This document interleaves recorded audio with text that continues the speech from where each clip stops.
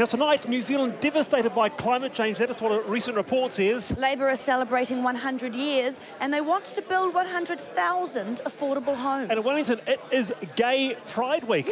Let's party. I'm Wallace Chapman. I'm Hayley Holt. Welcome to the one and only pub politics show, Backbenchers. Let's rock and roll.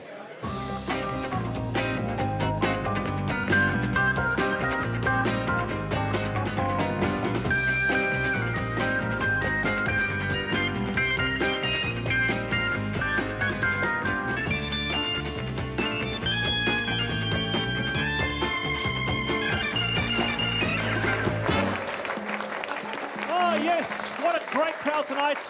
Fantastic. Welcome to Backbenchers. Gosh, we're halfway through the season already. It's episode 10 tonight, so it's a bit of a shocker outside, so thank you so much for being in the pub and thank you for watching at home. And big topics tonight like climate change and the homosexual law reform, celebrating that tonight. But look, a big round of applause for United Future leader Peter Dunne. Thank you. How are you, Peter? I'm well, thanks, Wallace. Good to have you on the show. Nice to be back. Hey, there's a bit of a story about your bow tie. Oh, yes, there is. This is a tie made specially for me by a Wellington company called As Is the Manor, a little company here in Wellington doing a great job, and this is called the Dunne. The Dunne. So I'm honouring them by wearing it tonight. All right, very, very good. Small local business. Yep. Yeah. But apparently they've run out of bow ties. Well, they produced this a little while ago, a few weeks ago, and we put it out on Facebook and Twitter. And the response was they've had a demand for all of their products, which I think they're struggling to meet. Who would have thought there's so many United Future supporters? Well, you'd be amazed. You'd be amazed. You'd be amazed. Hey, now we asked for the mailbag. We opened the mailbag this afternoon, so I've got a question here for Peter. Haven't seen it yet, so here we go. This is for Peter Dunne from Amy 12. Oh, school holiday, lovely. What's your Pokemon avatar? Well, that's a very good question. I haven't actually got into Pokemon, to be perfectly honest, although I've had lots of tweets about it because people have spotted me out walking around the Wellington waterfront and assuming I'm chasing these sorts of things. But no, I haven't got one. Oh, you haven't got one? No, all right. sorry. What's your middle name?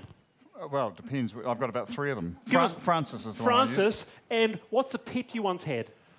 Well, I've had cats. Okay, what were the names? Oh, there's a succession of them. The most recent one was called Tammy. Francis Tammy, that's your Pokemon avatar. Very, very good. That'll do. And there's actually, you've got 2 questions here. Question 2 is Lani17 from Brighton. Did you vote for the homosexual law reform 30 years years ago? Very proudly. Very happy to have voted not only for the part that decriminalised homosexual activity, but also the part that removed the human rights discrimination. That was the bit that failed, but I was one of the few to vote for that as well. All right, we'll talk about that later on, eh? Look, a big round of applause for Labour MP Louisa. Kia ora. Hey, kia ora. Good to have you on the show. It's lovely to be here, Wallace. On this very, very auspicious panel tonight. Okay, here we go. Zara, aged 9, asks Louisa, "Hi, Louise, do you ever get sick of your job?" Oh, no, I don't. Surprisingly enough, we're in recess and I'm back in Wellington. So I obviously love my job so much. All right, very, very good. That's the answer, Zara. Hey, thanks for being on the show. And look, a big round of applause for National MP Chris Bishop. Chris, how you doing? Hi, how are you? You've just opened your office in Wainuiomata. Second office, yes. Second office? First office in Wainui. First National Party office in Wainuiomata ever. Really? That's right. And you're celebrating, you've got 2 figures on the wall. Who are they? When we inherited the office, Bob Marley was up on the wall, done by a local artist. We're still trying to figure out who it was.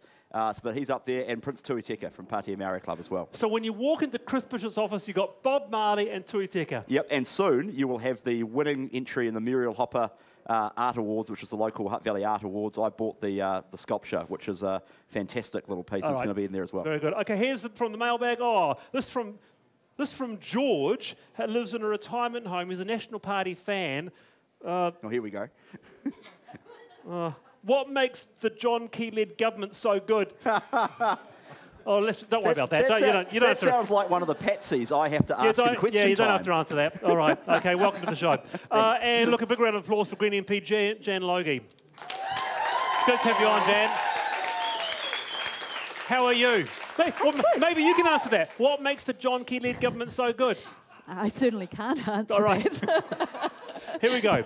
Oh, this is from Bergen. He's a recent arrival from Germany. My question to the Green Party member, is it too late for climate change? Should we just not worry, party out, snort coke and have sex? I've got an obvious response to that. Well, when you put it like that. Oh, yeah. Of course, it's not too late. You can't live without hope. And we have to act consistently with our hope. All right, very, very good. Okay. Hey, big round of applause for Hayley Holt. Hello. Who is back. Hello. Hello. I'm You're back. You're back. You're back. 4 weeks in Europe. I can tell you, I really missed this place, but I loved Europe, and I was right in amongst it. I was in London during Brexit. Yes. Okay. So that would have been a bit of a... Everyone was freaking out. I don't think they actually thought, even the people who voted for it, they didn't think that it was going to happen. I don't think they wanted it. Yeah, yeah. Well, it's good to have you back on. Thanks. Yeah. We've got the top 5, I do believe. We sure do, and what a week to come back. It has been upheaval everywhere.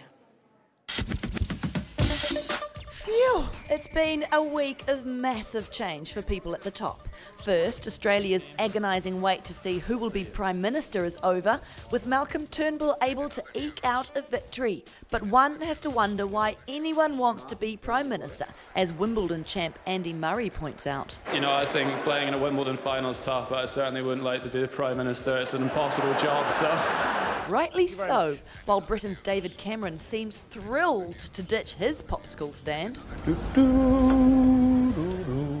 Theresa May will take the new top spot, quickly cementing her role as one of the world's most powerful women. And in other news... Meanwhile, the wheels of justice have caught up to a Wanganui driver who ploughed into a group of protesters very, very slowly. MP Chester Borrows charged with careless driving after running over, or gently massaging, depending on who you ask, the foot of a TPP protester. And in other news... Protesters in the US have had more than foot massages, with Black Lives Matter's protesters being served tea and biscuits. Oh wait, no, they were arrested and tear-gassed for daring to say that cops shouldn't be unfairly targeting black people. Oh, and killing them. But just got real when Republican and Trump's rumoured VP pick, Newt Gingrich, said this. If you are a normal white American, the truth is you don't understand being black in America. And in other news... Pokemon Go has swept the nation, with Kiwis hitting the streets in droves hunting Pokemon. Even the Prime Minister isn't immune to the craze. And in other news... Poor Andrew, but that didn't stop Labour from celebrating their 100th birthday. National's Jonathan Coleman made sure to send his best wishes. So I'd just like to congratulate the Labour Party on its 100 years, and in particular Mrs King, who seems to have been here for much of it. Unfair, mean-spirited. Mean-spirited.